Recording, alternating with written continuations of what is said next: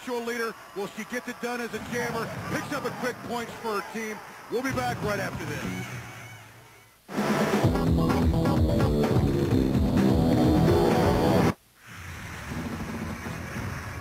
big story today is American citizenship. Daddy? What a shock to the RollerJam League. Florida Sundogs again. Suzanne Chalene, you're back to Denise Loden. You got to be ecstatic. This is the single best moment in Sundogs history. I can't tell you how happy I am. You guys are definitely America's team. It looks like you got all the momentum you need now to beat them. We've got the total package, and we're going to go out there and win it, baby. How does it feel to be Americans officially, Posse and Suzanne? Oh, this is the greatest day in my life. Oh, this is awesome. This is great. Thank you. One team, baby. And from absolute joy to utter anger, the face of Mark D'Amato says it all, ladies and gentlemen. And you gotta wonder if it was a little psychological move by the Sundogs. Delayed the game for a little interview in Team Unity. All it did was incent the enforcers, and certainly Mark D'Amato. Now breaking out Kathy Evangelo along with Shelly Rossell. Here again we see the importance of the addition of Suzanne Chalene, something the Sundogs did not do at the end of the first game. They have enough help to change jammers, rest one dog every single period right now. Denise Loden getting a rest. She'll be back. That's a guarantee.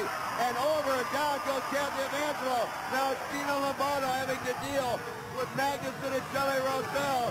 Not a very smart position, and Lombardo tries to stay right between the two of them, hoping that nothing else will slow him down. But oh, Lombardo runs into a brick wall by the name of Janet Abraham at 5'9", 200 pounds.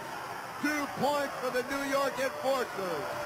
We were talking about the New York Enforcers wanting to take the air out of the emotional balloon. Well, Janet Abraham did it with an exclamation point.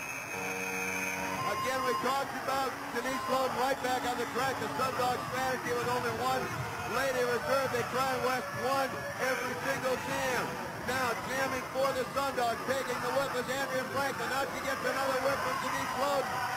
But going with her stride for stride is April Toodle as they come around the curve. It's going to be really important to see how the Sisters of Suffering can use this emotional high the Sundogs can.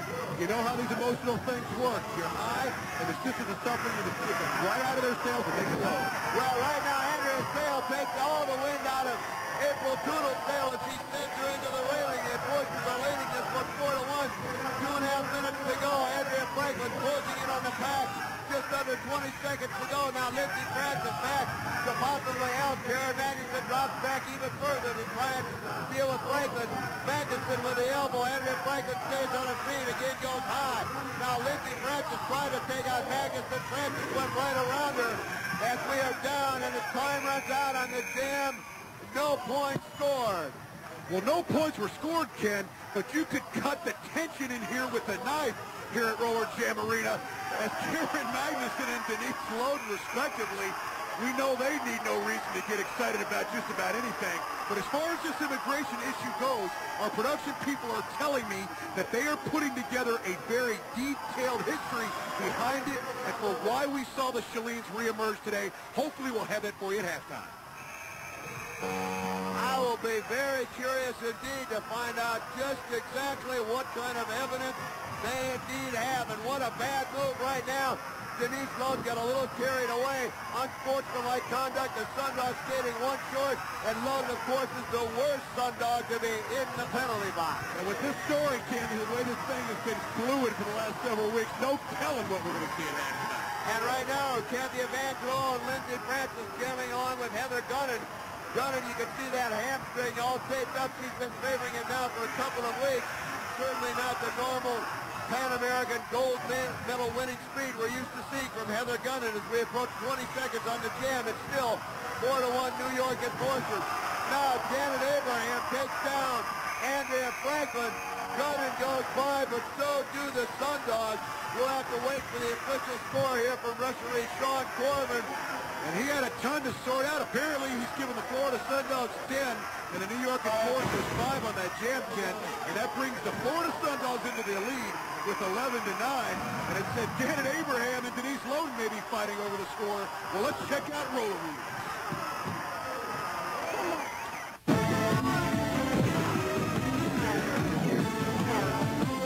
Sean Corbin, head official of the World Skating League. I figured it's time you learn the rules from someone who actually knows the rules. The most important job for a referee is to determine how many points are scored on the jam. A point is scored every time a jammer laps an opposing skater. Here Denise Loden is passing members of the California Quakes. Although she passes them several times, she only receives 1 point for each one that's lapped. Here, Loden whips Debbie Rice past Brooke Sunderman. But before Rice falls off the jam, Sunderman passes her back. Does Rice get the point? Yes, he does.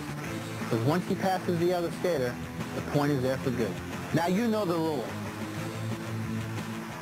It's the Florida Sundogs 11 and the New York Enforcers 9 in an emotionally charged battle.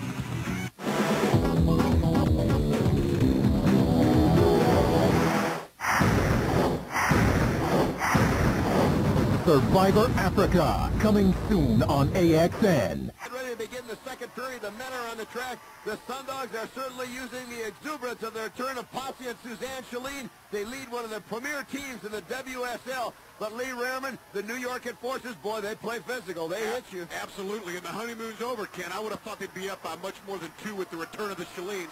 But a big reason that they're not up by much more is physical play of Janet Abraham with the Abrahammer kaboom. Starting for the Florida Sundogs, it's Mike Tanner, Sam Martin, Tom Smith, Sean Marshall, and Captain America, Bill Barker. And for the New York Enforcers, it's John Morrissey, Big Tim Washington, Brian Gamble, the dubious Mark D'Amato, and Blaise Leon.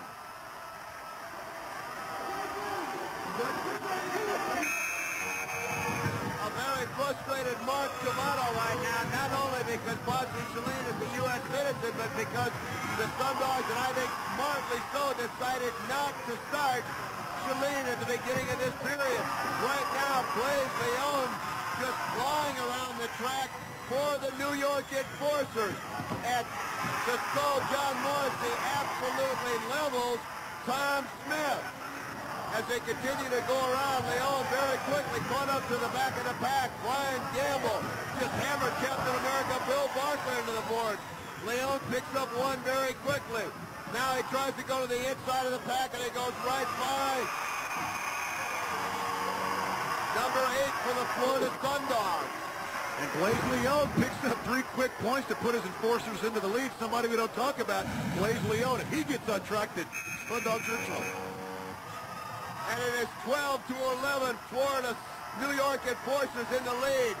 Now, finally out, Mark D'Amato in the front again, frustrated. Posse Chalene is yet to make an appearance. Breaking free